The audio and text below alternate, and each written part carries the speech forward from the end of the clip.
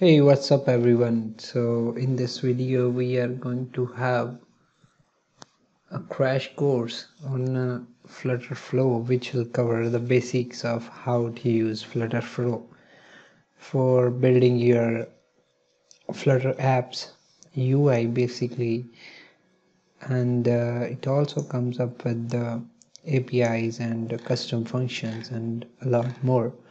So they have multiple packages, like you can pick their free package or paid packages. If you see here, they have free plan, standard and pro plan. Currently I'm running a pro plan here, if you see, and in this I have created 3 apps basically, and I'm pretty satisfied with the service they have provided. Service in the sense, in terms of the visual designer. So let's go and explore our new app in FlutterFlow. Yeah,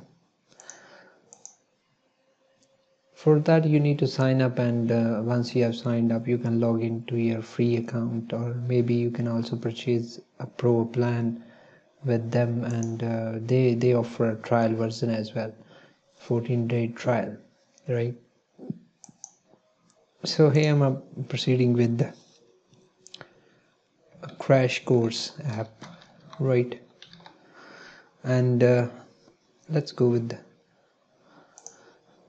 blank template, or we get a lot of templates, like right, it says 25 screens for a jobs app or a wedding app and social app, right? We get samples like ready-made to use with the multiple screen and everything.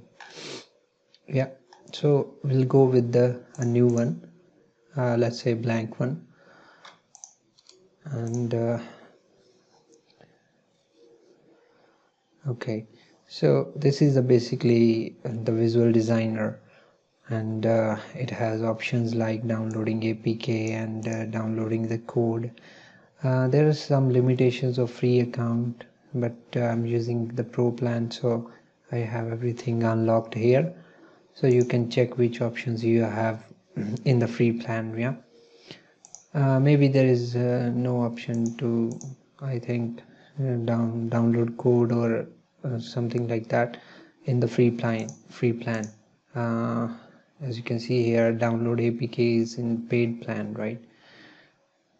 Okay, so we will basically go over some basic widgets in this crash course, just to make it um, short and clear.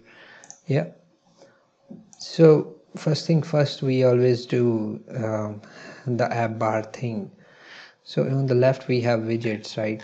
And we'll drag a widget here. So we get default things here, like a back button. We can disable it here. We have all the settings related to particular widget here, right? So we can adjust the height or background color, right, like that. And basically we can also use um, like a text, or if we need to use text or not, it's up to us.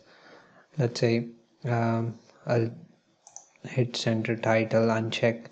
So let's place a title here.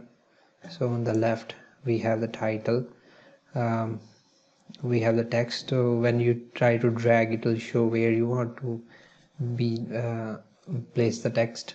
So I'll place it in the center and say crash course app. Okay, so what we can do, we can change the colors and basic styling. If we need to center the title or not, we can do that. We can show or hide the default back button. Here we can adjust the elevation, like the shadow. Yeah. And okay, so here we have the app bar for our landing page. And now as in Flutter, like you must be aware of the columns and row that we use. So I'll start with a row or a column, and you can also start with a stack or a container, and however you place your architecture you can do that, right? So I'll just place column here, right? So I will stretch it to make it full width, and then I'm gonna place basically a text in the column as a first element. I'll give it a padding right here, right? So all the settings, like mostly all the settings are here. You can adjust the font styling and everything related to the text styling that we use, the decoration in Flutters we can do here. I'll show you how it creates the code, and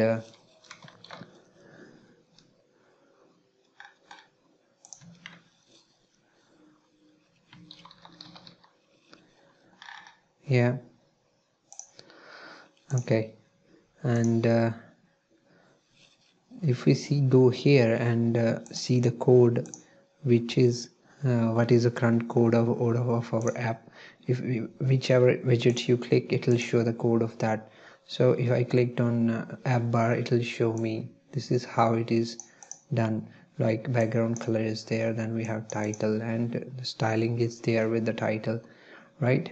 So, and if you click on the column, we have column, and under that we have a text widget, the welcome text. Yeah. So you can also run the project real time to see how it works by clicking on run. This run function takes some time to like 2-3 minutes to build your project. Yeah. So other cool feature that we get in FlutterFlow is like we can download the code. So basically the code that downloads has FlutterFlow Dart files already in there to support the styling or the fonts, everything. They have their own library uh, that support the styling and other basic things that are given in the code. Yeah. Okay. So next important things is like you basically have all the widgets on the left here. Like if we need to add a let's say form field, text field, yeah, here we can do that. I mean, designing UI is really good, right? So good in the sense that you can easily generate the UI as however you want, basically, right? You have all the options that you get in the code here. Name, yeah, okay.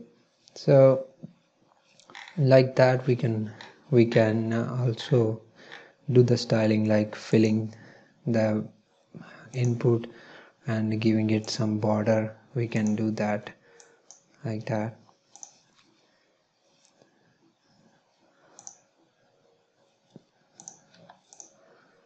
Yeah. And if you want to give the complete border, let's say outline, we can do that here. Yeah. And let's place a button.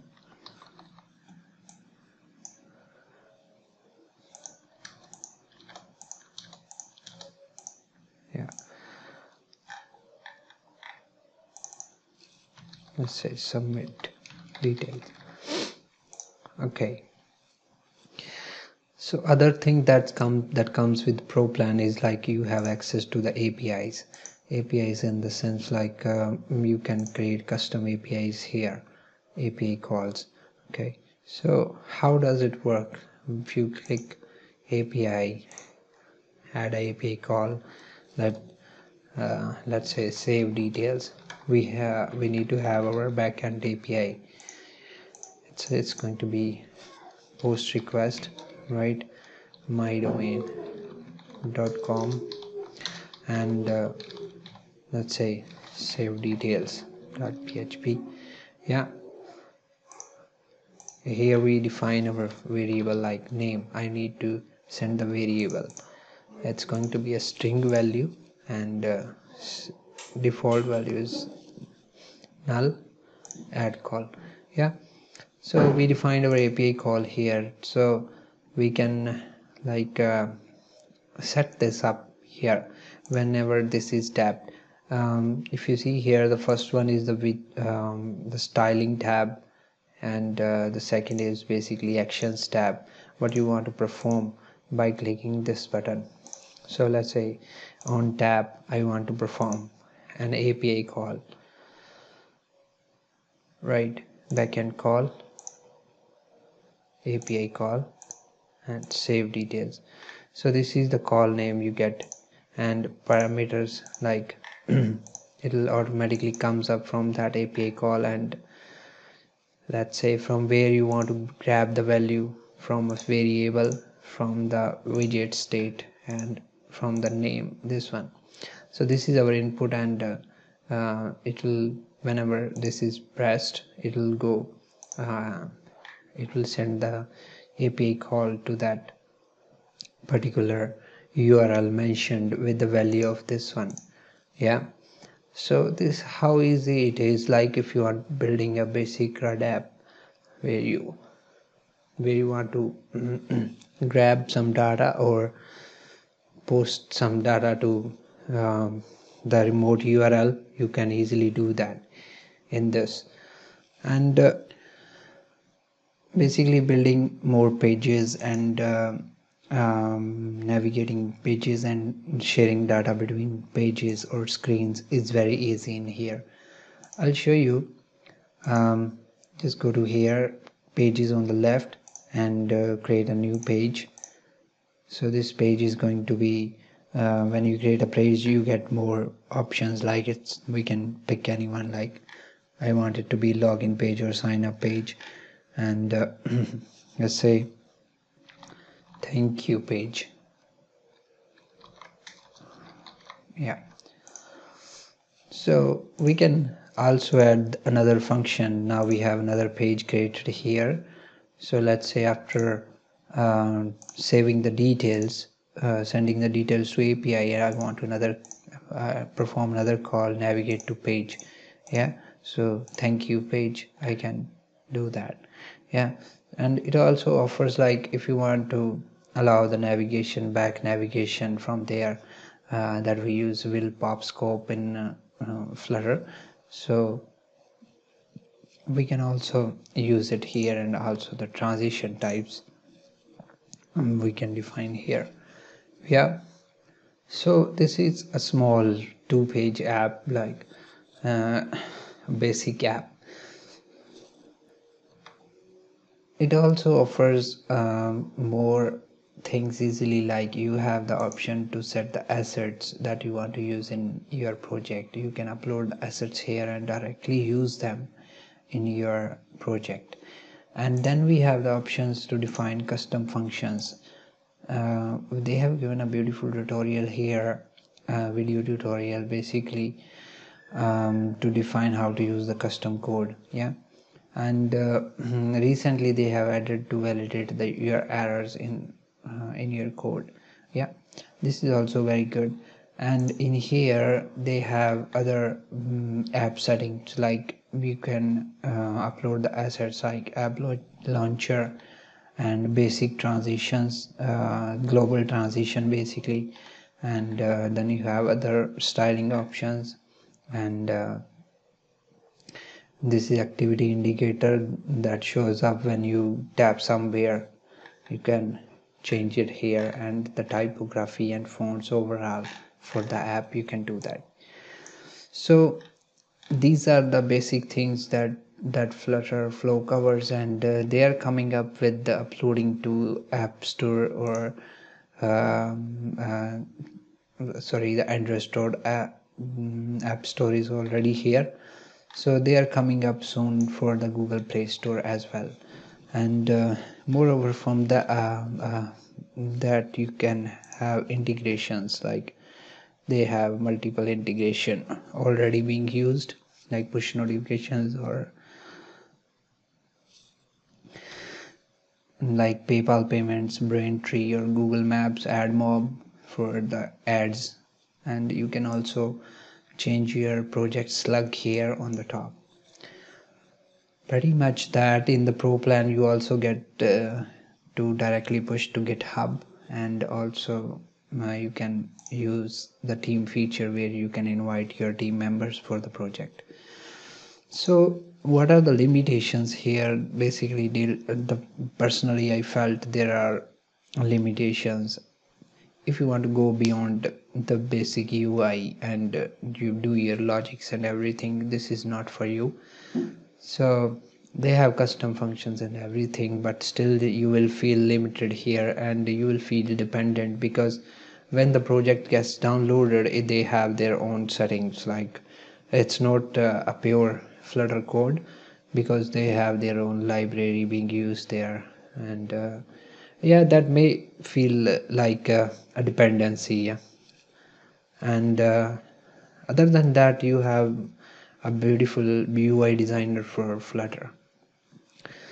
So this is it for this video, and if you have any queries about FlutterFlow, you can let me know.